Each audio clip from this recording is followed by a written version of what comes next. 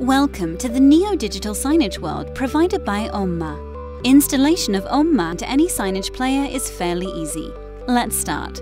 In this video, we will show you how to install OMMA to an SSS P6 and Tizen 4 Samsung device.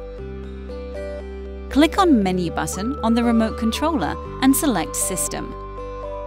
Scroll down to Play Via section. Click OK. Select URL Launcher option. Exit from the menu and click Home button on the remote controller. Select URL Launcher settings. Select Install Web App and enter the text you see below. Then click Done. You will see a progress bar indicating the app is started to be installed, and in seconds you will see a success message. That's it. OMMA will start automatically. You will see a code on the screen which you will use to register your device. Now let's see how to register your device to the OMMA control panel. Log into the panel using your credentials. Go to Devices.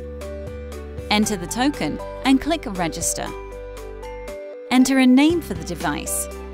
Select a shop.